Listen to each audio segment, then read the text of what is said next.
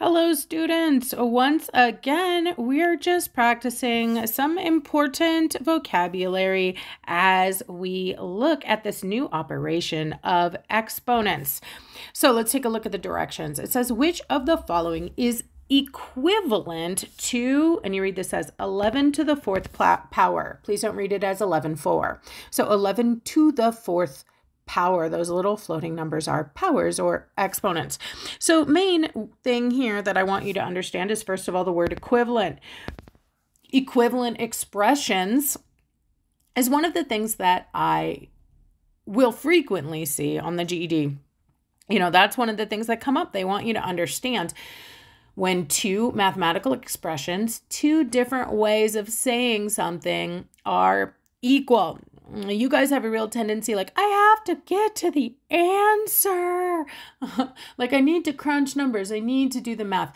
And often mathematicians are just more interested in things that are equal. Yeah, a lot of times an expression like this is equal to a single solitary number. Like, we could do the math, crunch it out, figure out exactly what it's equal to, but that's not the only thing it might be equivalent to. So it's important to understand that this is an exponential expression. All I'm saying is it's a little math phrase that has an exponent in it. Okay, so, I should spell this out since it'd be exp if I abbreviated it. So exponential expression. There's another way to write it. You can write it as repeated multiplication. Another way of thinking of this is 11 multiplying by itself 4 times. Multiplying. So the most common error students do is they choose this. 11 plus 11 plus 11 plus 11. Not true. When you are talking about repeated addition, that's when we rewrite as multiplication. That's for 11. That's 4 times 11, or another way to think of it, 11 4 times. But that's not what an exponent means. Exponent means, yeah, 4 11s, but not adding. 4 11s multiplying. Or another way of thinking of it, the number 11 multiplying by itself 4 times. So 11 times 11 times 11 times 11. And so 2 is a correct answer. But let's just go through and check the other ones, because the other ones are common errors as well. 44.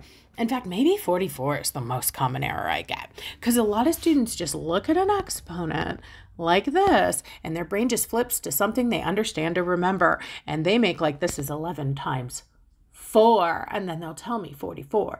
And I always tease my students, it makes me cry. Please don't make me cry. Please don't make me cry.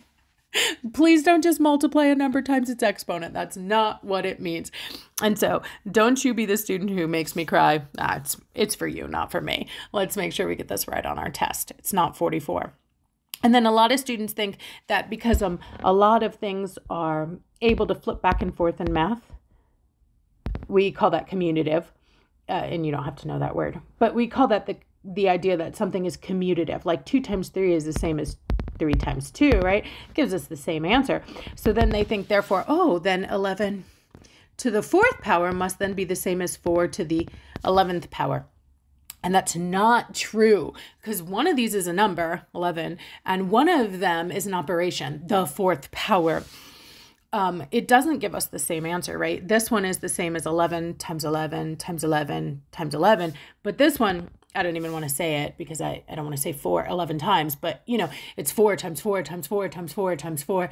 Keep going until you have 11 4s multiplying. It's a different problem. And so, yeah, don't just flip it around and assume it means the same thing. The only thing equivalent here to 11 to the 4th power is this factored or expanded form, as we call it, the repeated multiplication.